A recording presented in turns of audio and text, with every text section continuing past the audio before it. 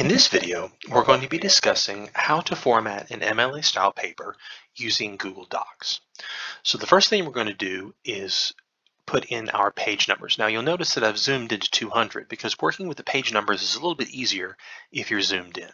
So let's go ahead and put those in. So we're going to go to Insert, we're going to go to Page Numbers, and we're going to pick the first option in the upper left-hand quadrant with the 1 and the 2 on separate pages because you want all of your pages to look the same.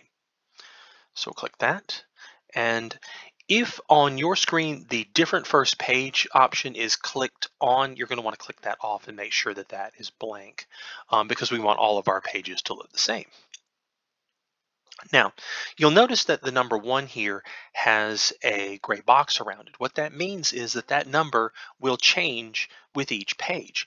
If you accidentally delete that number and just type a 1 there, Google Docs will think that you want a 1 on every page. So if anything ever happens to that gray box number, stop, hit undo over here until you get it back, and then try again.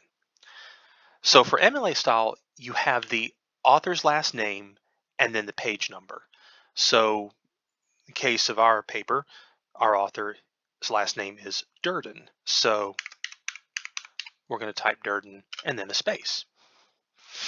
Now, in MLA, there's one accepted size for papers, and that's 12. And there are 2 possible fonts that you could use, and that's Courier New and Times New Roman. You can use either one. These are the preferred ones. And as you see, Google Docs defaults to Arial. So for this paper, let's choose Courier New. Now, if everything is the way you like it, everything looks right, then you just have to click below this header bar here, and that will take you back out into the paper and get you out of the header. Okay. Now we need to put in the identifying information for our paper at this point. So, and that is going to be your full name, first and last,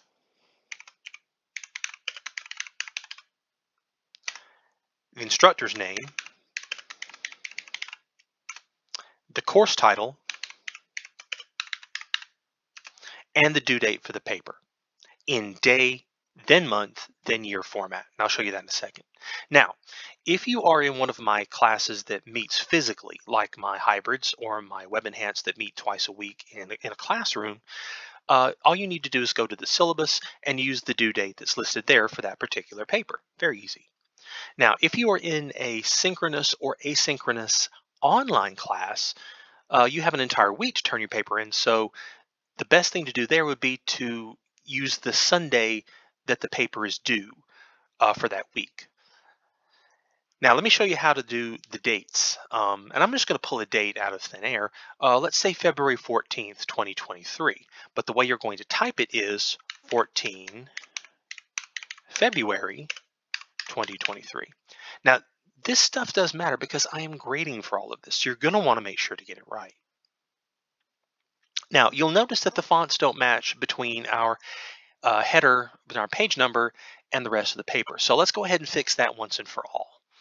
And at this point, I'm going to go ahead and zoom out to 125 so that you can get a little more bird's eye view of what I'm doing. So we're going to go to Edit. We're going to go to Select All, and then we're going to change to Courier New 12. Now, one more thing we need to do is, this is single spacing, and MLA papers are double spaced for a few reasons. Whether they're online or printed out, they're double spaced. So you're going to go to Format, you're going to go to Line and Paragraph Spacing, and then you're going to click Double. And from here on out, the paper should be double spaced and in the right font. So let's give a click at the end of the date. We're going to hit the Enter button one time, and now we're ready to do our title. So we're going to hit Center Align right here, and we're going to type our title for the paper.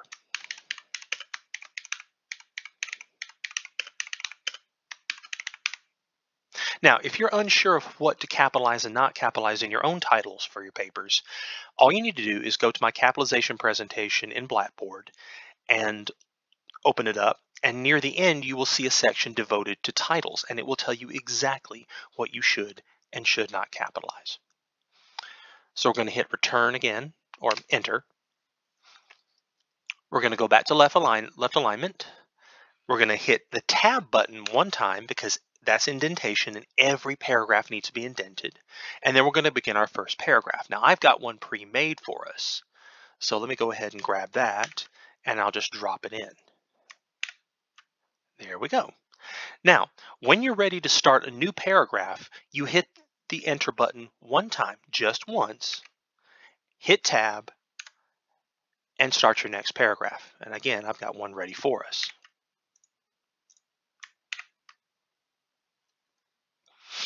Now, you'll notice in this paragraph, I have in-text citations. This is a research paper, so it's going to have both in-text and works cited citations. Anytime you bring in outside material that you didn't think up into your paper, you made it a research paper, and you have to have these elements.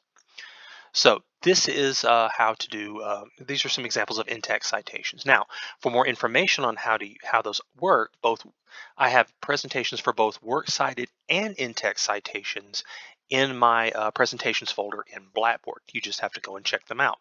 And if you have questions, of course, send me an email, call me, or send me a Blackboard message. I'll be more than happy to help. Now, let's pretend that this is the end of our paper and we're ready to do our works cited page. So we have our in-text citations, but we also have to have a works cited citation page with works cited citations. So we're going to do a page break. We're going to hit Control and Enter, and there's our page break there. I'm going to scroll down a little bit. We're going to go center align, and we're going to type works cited, just like that. You're going to hit Enter. You're going to go left align, and then you can start doing your works cited entries. And your works cited needs to be on its own page. Now, let's say you're done with your paper and you're ready to submit it. What you don't ever want to do is send me a Google link. I don't grade links, I grade files. So you need to save this as a file type and upload it to the Dropbox in Blackboard. So you're going to go to File, you're going to go to Download, and you have two options that for submitting your paper. You can save it as a Microsoft Word docx file, or you can save it as a PDF file. These other formats are not acceptable. Don't use those at all.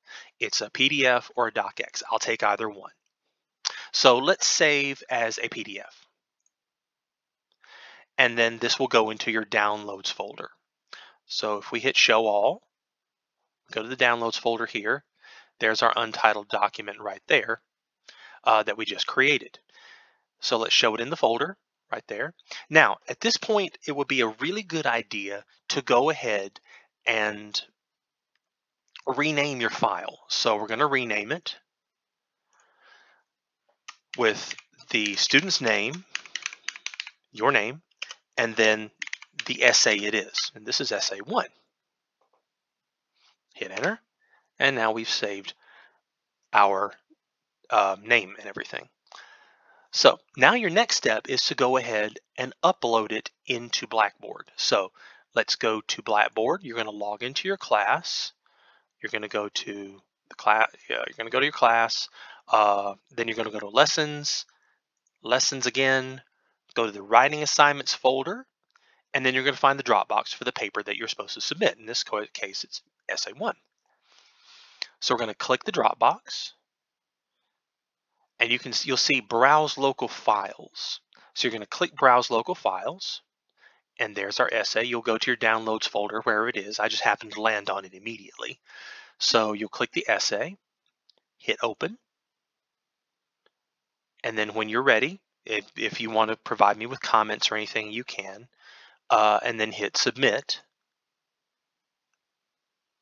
And you'll get this message right here, success, your submission appears on this page, and this gives you some information.